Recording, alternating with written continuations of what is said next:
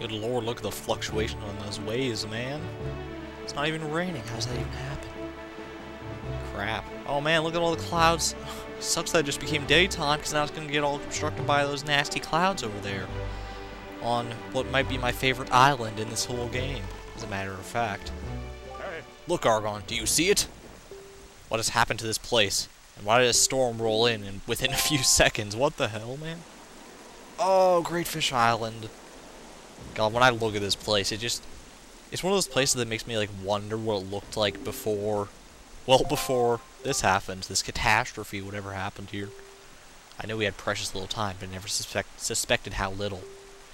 A great water spirit named Jaboon once lived here, but no sign of him remains. Damn it. Oh, there, Argon! What? Who the hell is that flying from the distance? Oh, it's Quill! Oh, hey, dude. How do you even know to find me here? Holy crap. Yeah, pinky keen senses. So, you're here. I've been looking for you. Are you by chance seeking the great spirit Jaboon? I'm sorry to report to you that Jaboon can no longer be found here. Really? Just look at how this place has been torn to pieces. I suppose this, too, is the work of that asshole in the Forsaken Fortress. But fear not, Jaboon was able to flee this island before it was attacked. He is in a safer abode now.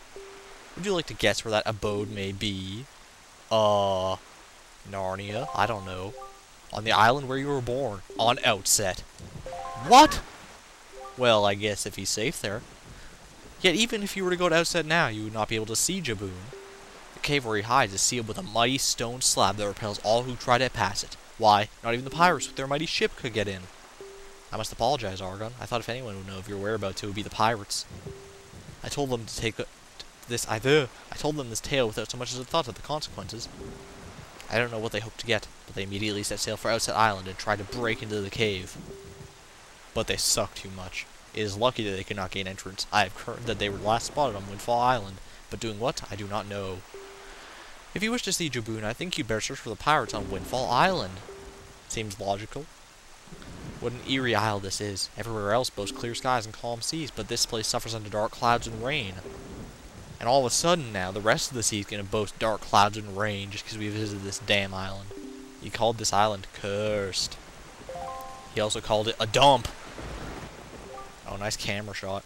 I would counsel against staying here longer than you have to. But that is your decision. I have told you of Jaboon, so my task is complete. Why would I stay here? Why would I ever want to stay here longer than I need to? It's not like I'm going to build a vacation home here or something. Looks like someone already tried to do that and it got destroyed. So Jaboon has survived! The sea spirit has lived through the trials of many long years. He must have caught wind of Ganon's attack beforehand. Probably from the putrid odor of Ganon's face. If we are to believe the words of the Rito Postman, then the pirates know something about the cave where Jaboon hides. Why don't we go first to Windfall and search for them there? Sounds like a mighty fine idea, considering that's exactly what the postman just told us. Look at you taking credit for all that. Alright, so, yeah, like I said, it's kind of just like, this island is so ominous, and I don't know, it just makes me wonder, like, what exactly this was like before. Like, was this a bustling civilization before? Or was it just like another kind of desolate, not much here island? There's Beetle over there, so there must have been something here, I guess. You figure Beetle would have left now, though. He's not going to get much patronage here. I don't know. It's still really cool, though, because, like, there's just so much. It's all destroyed and stuff, so it doesn't look like there's much to do, but there actually is quite a bit to do. Mostly not until later in the game, but, we can do some... Oh, hey, what's this? Hello, Korok. Hello, swordsman. I haven't seen you in a while. How you been? I've come to plant the Great Deku Tree's seed. But look! It's pink! Usually the forest trees sprout quite vigorously when you plant them, but for some reason this one has withered. I'd be willing to bet that the trees my fellow Koroks have planted are withering as well. It seems that when one tree fails to grow from its seed, all the forest trees from that year's seeds wither and fail to grow tall and mighty with their big red text. What are we to do? If we are not able to nurse these trees to health, the forest will never spread and the Great Deku Tree will slowly wither and die. That's kind of dark. Maybe if we could sprinkle water from the forest haven on the tree, maybe then the sapling would be saved. But I'm not going to transplant that. That water is a wellspring of the Great Deku Tree's life force. That's a good game. Swordsman, would you go to the forest haven and get some water that flows around the Great Deku Tree? Could you go and get some and sprinkle it on this poor forest tree? Please, please help me. Can't you do it yourself, dude? Always gotta be the handyman here. Alright. So, like I said before, there's not too much to do here. We'll come back for this Korok later. That's a much later side quest. Well, I guess you could do it sooner rather than later. But if you look over here, it's actually kind of hard to tell now that I'm looking at it. But there is a ledge over there. It's very kind of just tucked away in the side of a mountain there. And, what you're going to want to do is actually try and fly over to that ledge, because there is a chest tucked way on the inside. And that is going to be a vital resource for you. If I know my Zelda, chests are always quite important. Oh. Alright. And I'm not totally sure if you can actually do this right now. You might need the upgraded magic meter in order to do it. But I seem to remember being able to fly all the way across with just my normal magic. My normal magic wasn't quite full though. But it looks like we made it. Yeah, we made it with plenty to spare even. Good lord. Alright. And if luck would have it, this should be... Oh, it's a piece of heart. Collect 3 so far. 1 more and increase your life energy by 1 heart. Yeah, that'll put me up to 6 hearts, which should be 7, but I'm just stupid. Alright, now let's see if I can swim back to my boat without drowning. Wow, why is... that was kind of scary. It was like lit up by lightning. Like the water was lit up by lightning, but not just like a flash of a second like it normally is. It was like lit up for like a few second interval by light. It was weird. I don't know. Kind of ominous. Anyways, so now, it doesn't show destination on here. Well, first things first, I'm going to want to go ahead and find that stupid merman so I can get to the info on this island. Get the down low. And I definitely want the down low for this one. It's kind of weird. The merman for this island, he's like out further into the ocean than most mermen are. I guess even he's kind of scared of the desolation or something. But I don't want to get my bait out while I still can. Oh my. You hear that music? Yeah, that tells you that something serious is afoot.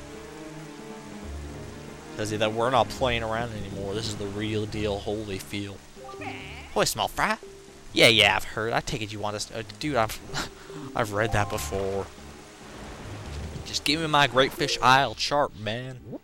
Then I'll be out of your hair. Or out of your scales, whatever you want me out of. Let's see here. You should come around these parts on nights when just a wee bit of left half the moon is missing. That's when it appears, Fry. It? As in Pennywise the Dancing Clown? Hi, Georgie. Aren't you gonna say hello? God, that guy's creepy. Especially that one part where he like makes the balloon full of blood explode in the sink. Or where he's like, and down here, you float too! Anyway, so like the boat and the postman said, we're gonna have to head over to Windfall Island now to inquire with the pirates about what to do.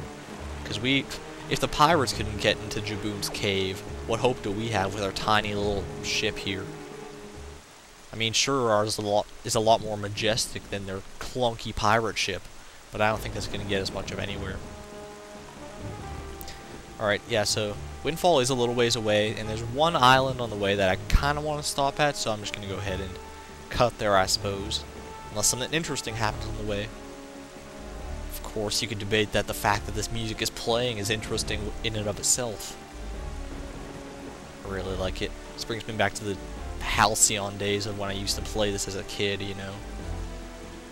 I actually had like really good memory. I remember being like, as a kid, I was stuck at this part for a long time, because I remember, like, this perpetual night staying, and, like, rain staying forever and ever and ever, and it just wouldn't go away. I was being stupid, I guess, and it was kind of awesome, though, because I would, like, sit on the rug, and in my pajamas in the morning, and I would sit there and just sail the open seas. So it was just cool. Uh-oh, we got a shark on our hands. That's okay, just jump, then normally they won't hit you. In fact, if you don't move the control stick at all, generally they won't, like, even go for you. I mean, sometimes they still do, yeah, like you can see there. Fun fact, the fish are actually called Georg. And I'm sure you can recognize that name from somewhere. If you don't, then I pity you. Alright, so here is our merman. And let's see what this little island is.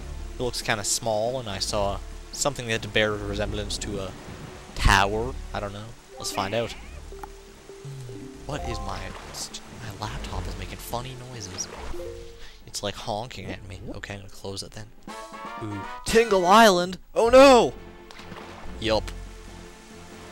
Oh, if you looked at that Tingle chart we got way back when. Let me tell you a little something about that island over there, small fry. The guy who lives there is named Tingle, but he won't grow up and act his age. He still dresses like a little kid. That is not normal.